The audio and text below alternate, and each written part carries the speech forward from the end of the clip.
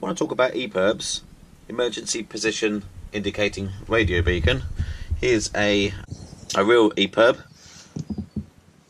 which I've decommissioned, and as we can see here it has a serial number, an ID code and MMSI number.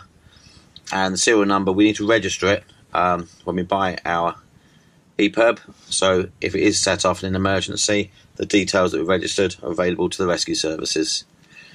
So what we can do to set it off is, all we do is pull the pin, and that's it, turned on if it had batteries in. And then the signal would go from here, 406 megahertz, up to the satellite, and then down to the land user station and relayed back to the Coast Guard. So this is the Jotron. I want to show you another one. This is a dummy one. This is a McMurdo 406 GPS EPIRB, so it locates your position with GPS. So for this one, take it off, take it out its housing, and to set this one off, just push it across and it's on. This is a SART, which stands for Search and Rescue Radar Transponder.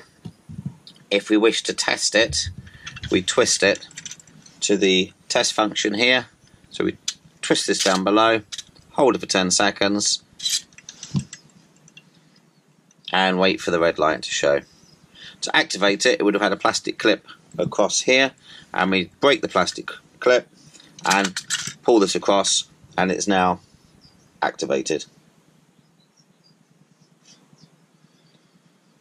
So to extend it, we pull the end off and the handle extends, and then that will go as high as we can in the life raft. So there's an image here of how we mount it. So we mount it as high as we can with a stick in the life raft or through the inspection hatch in the life raft.